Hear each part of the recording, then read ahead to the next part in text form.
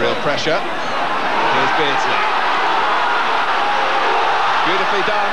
And now Waddle. Bracewell made contact with the ball, and now Waddle goes down. This time it's a penalty. Bracewell got the ball away from Beardsley, but then down went Waddle, and Colin Seal pointed straight to the penalty spot. And here's Peter Beardsley. It's 1-0. 12 minutes. Beardsley's second successful penalty in the First Division, and his third goal of the season. Certainly Peter Beardsley and Chris Waddle not quite getting the service that they got in the Second Division when Keegan was around to help them. But here's Heath trying to provide service for Kevin Sheedy, who's back with a goal.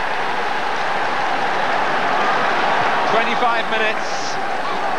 Totally justifying the thinking of Howard Kendall, a player who has got into double figures in his 2 seasons with Everton from midfield. Everton get the second half underway. After their activities here, they're off to European competition against University College Dublin. And Wharton has been gifted a goal 15 seconds into the second half, and Kenny Wharton was certainly full of life coming out for the second half.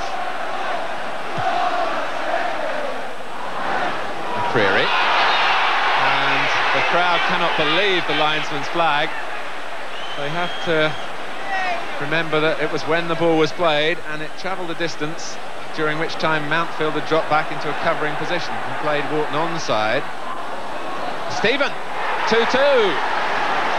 Trevor Steven, darting in from his berth wide on the right, gets into a threatening position and tucks it past Kevin Carr.